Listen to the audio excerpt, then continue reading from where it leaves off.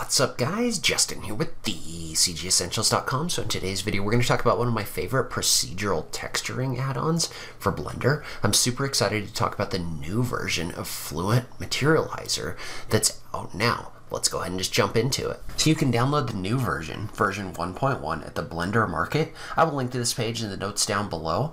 And I just wanted to make a video talking through some of the new features contained inside of this new version of Fluent Materializer. Note that if you purchase the previous version of Fluent Materializer through the Blender Market, you can download the new version just by going back and visiting the market. So let's go ahead, let's jump over into Blender and take a look at some of the features. We're going to use their shader ball example scene, which is a great scene for practicing with Fluent Materializer. So remember that this add-on works by going into the shader editor and using these customized nodes in order to basically combine different materials. You can do things like combining materials in order to make dents and scratches and other things like that. And so the first new thing contained inside of this new version is the layer connector. And so basically how that's going to work is you're going to be able to select a layer and then a mix layer, and instead of having to go through and drag all of these in one by one for the different nodes, if you have a layer that's in here that's not connected, you can just tap the F key and there's a little chain button right here that's going to automatically connect your layer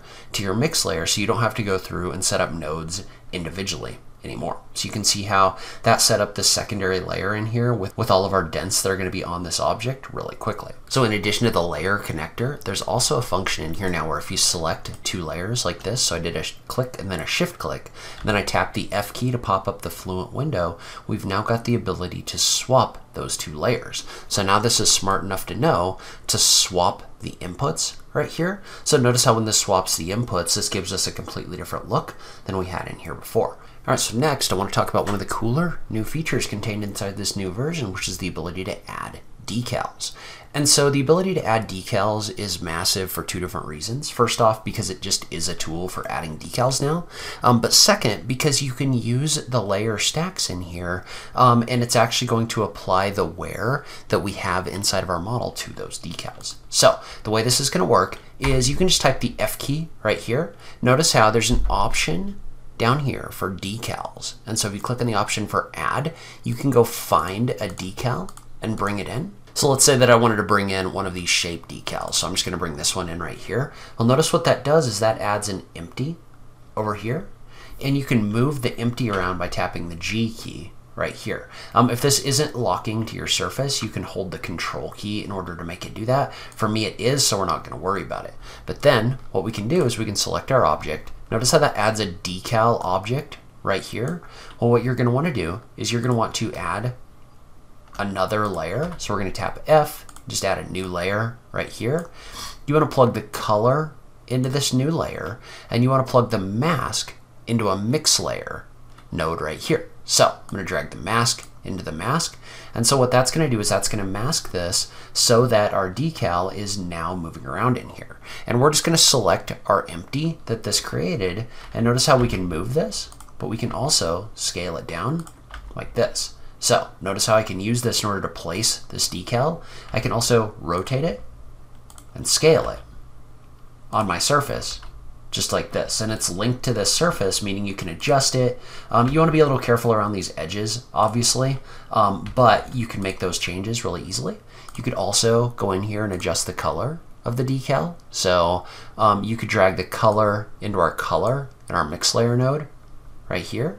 Then also, if you wanted to, if you didn't want to drag the color in, what you could do is you could just deselect this and then just pick your own color using the color slider right here. So it's really up to you. That's going to depend on what kind of decal you have in here. All right, and so far, yeah, that's great because you can add a decal in here. But what's really cool about this is, let's say we added a grunge map to this decal. So we're going to click on add, and we're going to drag our result into our mask. Well, notice what we can do is we can use this to actually grunge out the decal shape itself. So you can stack these different effects on top of this in order to make this look worn or something like that. So there's a lot of value in being able to add decals now using this tool, and to use it in the workflow for procedurally making it look worn in your scenes. It is worth noting there's also a decal mixer node that you can add in here, and basically you can find that by tapping the F key and clicking on the mixer button right here. But what that's going to do is that's going to allow you to drag multiple different decals in here. So you can use this to have a bunch of different decals in your scene. Notice how for this one, I'm not taking the color and plugging that in. I'm just using the color overall value on the right-hand side in order to adjust these decals. But you can also have colors in here. But then I'm able to take this grunge map that I have and plug it into both of those. So I can apply grunge to both of these decals on my surface and make them look worn at the same time. So if you do have multiple decals in here, you can use a decal mixer so that you don't have to create multiple different mix layers over here as well. All right, so the next tool, actually the next couple tools are things that I'm massively excited about because what they do is they give you the ability to actually control where your imperfections go, right? Like up till now, everything's been a little bit procedural and it just kind of felt like it kind of goes where it feels like. But there's a couple new masking functions that really give you the ability to control where your imperfections go. So what we want to do is we want to tap the F key, and what we want to do is we want to add a local mask. And so what a local mask is going to do is it's going to work a lot the same way that the decal worked, in the sense that it's going to place an empty aligned to the surface. Remember, you can use that control key to make it align to the surface if it's not doing that automatically, but you're basically creating a point in here, right? Well then, if we go back to our settings, notice how there's a local mask node that's added. Well, what we want to do is we want to add a new mix layer node. So I'm going to add mix layers right here, and we want to drag the mask into the mask right here. Well, notice when it does that, we're just getting this big orange look, right? Or whatever color we have selected in here. Well, if we select that empty that we created and scale it down, notice what this is actually doing is this is giving us a local effect on our shader ball, right? So it's basically giving us an area on our shader ball that we can move around. So we can rotate it, we can scale it, we can do whatever we want with it. But this gets really powerful if you add an imperfection mask. So let's say I was to add a grunge mask right here and drag my result into my texture for my local mask. Well, what that's doing is that's adding a grunge map right here that you can move around, which isn't something we had previously. So now, notice how that grunge map is going to get applied wherever I place my empty. So I can use this in conjunction with mix layers to start adding grunge and damage wherever I want in my scene. So I can place this grunge. I can also adjust things like the contrast. So if I adjust my contrast up or down, notice how it's giving me different results. You can also adjust the scale along the X and Y to adjust how long or short this is. And then notice again, if I rotate this mask or this empty, the mask is being applied differently. So we can use this to actually come in here and customize how our damage is applied to our surfaces. And then from there, you can make whatever adjustments you want, right? Then it's just working the same as everything else in Fluent Materializer. So now you have actual control over where this damage goes on your surfaces using these new settings.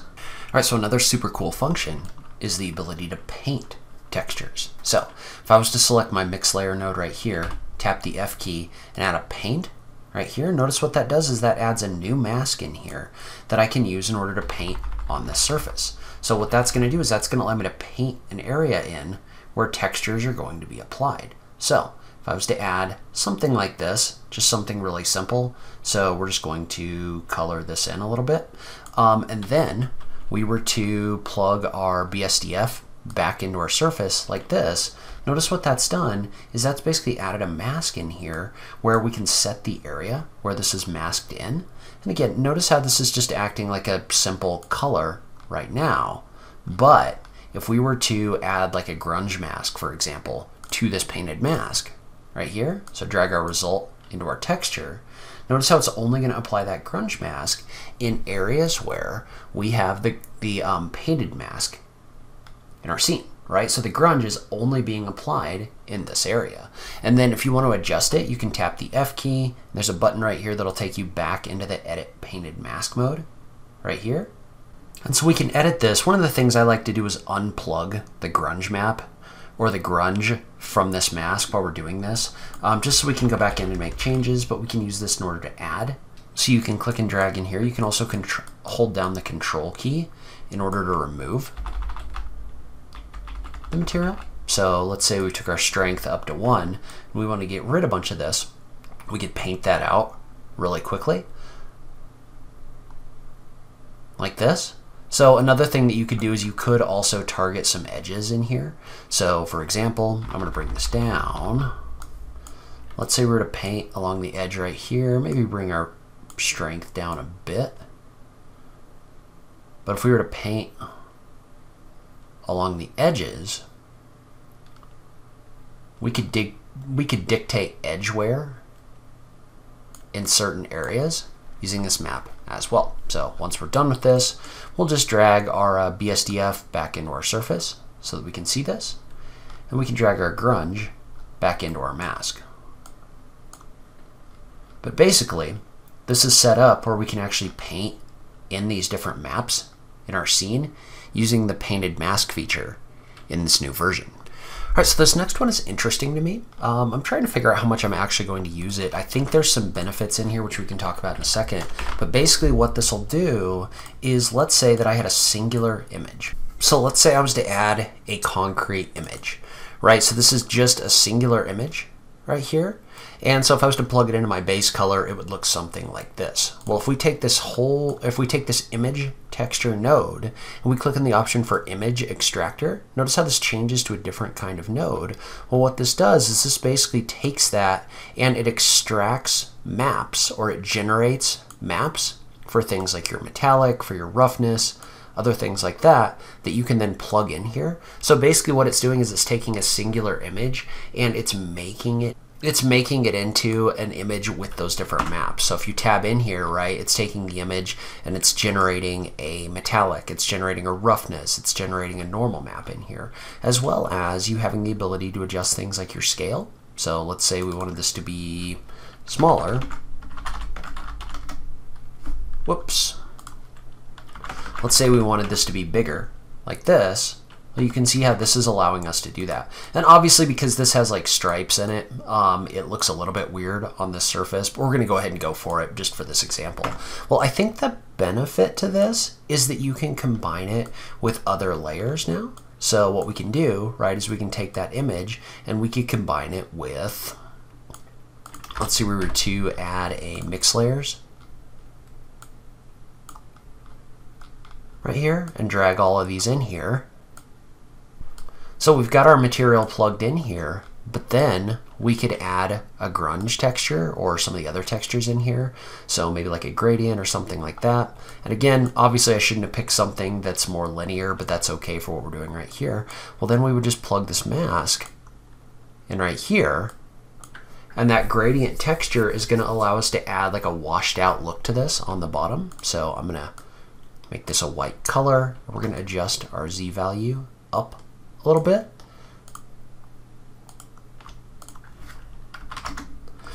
But notice what this does is this allows us to take that texture and combine it with our wear on our grunge masks. So this allows us to incorporate basically image textures into this workflow with Fluent Materializer, allowing you to add wear to images really quickly. All right, and then finally, we've got the ability to not only bake our textures once we've got these set up the way that we want them, but we can also adjust the resolution of those textures. So if we tap the N key over in the shader mode on the left-hand side of the page, notice how there's a Fluent tab over here that allows you to bake different things. So for example, if you go into your bake PBR, that's going to basically show you that it's going to export these particular PBR maps if you click on this button right here. There's also an option in here for baking your different masks. And the one that we're really going to focus on right now is the ability to adjust our map size. So if we look in our bake settings right here, what this is going to allow us to do is this is going to allow us to select our map size. And so when I first did this, I had it at 8192, which is way too big for what I need, especially if you're going to export this to like a game engine or something like that. It doesn't necessarily need to be that massive. Well, we now have the option, or we have the option in here to adjust this to different size. So whatever size you select, be that 1024 or 2048, it's going to then bake the maps and save them into a folder. So for me, for example, my object is inside of an assets folder, but it put them in a textures folder right here, and it was able to bake these out. So I've got my color map, I've got my metallic map, I've got my normal map, and I've got my roughness map. And those are all ready to go so that you can bring them into another software. So for example, I'm using an import software for SketchUp. So I was able to import this model and use the texture maps from this object in order to set up my texture in pretty much exactly the way that it looks inside of Blender. So I'm able to take this, and it's already got all the mapping set up and everything like that. So it imports onto this model really nicely. So now it's pretty easy to bake your materials for export to other softwares using Materializer as well. So I've been a massive fan of this add-on since before this new version, but this new version really takes it to the next level with the decals, and then the painting of the masks, other things like that. I just think that really takes this to the next level for procedural texturing. We can talk more about this with some more specific tutorials if you guys are interested, so leave a comment down below and let me know. I will link to the add-on on this page, but as always, thank you so much for taking the time to watch this, and I will catch you in the next video. Thanks, guys.